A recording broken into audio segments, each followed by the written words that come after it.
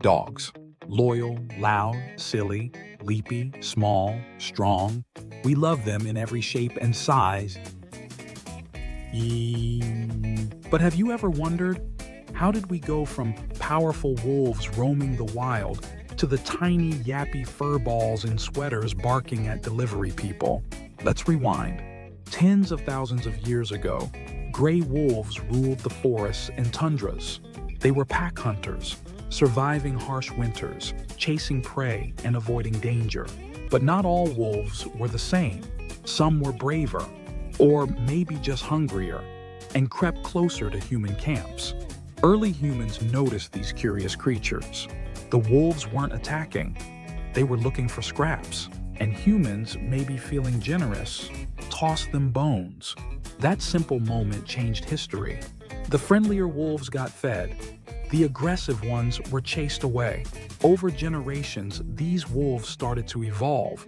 They became more social, less fearful, and more connected to humans. In return, they offered protection, alarm systems, and even hunting help. Fast forward a few thousand years, and those wolves weren't wolves anymore. They were early dogs. They lived alongside humans, worked beside them, and even cuddled up by the fire. But humans didn't stop there. They began choosing dogs for specific traits. Need a strong dog to pull a sled? Breed the biggest and toughest ones. Want a small, cute companion to keep you company in royal courts? Breed the fluffiest, tiniest pups. Selective breeding gave us a wild variety of dogs. Fast ones, fluffy ones, droopy-faced ones, and some that barely look like dogs at all.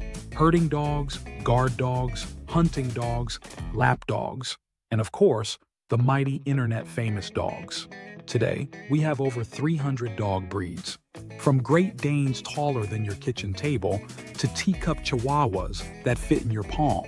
Despite their looks, every dog carries the spirit of the wolf, a social, loyal animal who thrives in a pack, even if that pack now includes Netflix, snacks, and belly rubs. So next time your dog barks at a squirrel, digs in the yard, or howls at the moon, remember, deep down, there's still a wild heart beating inside. From fierce hunter to fuzzy family, this is the incredible journey of dogs. From wolves to woof.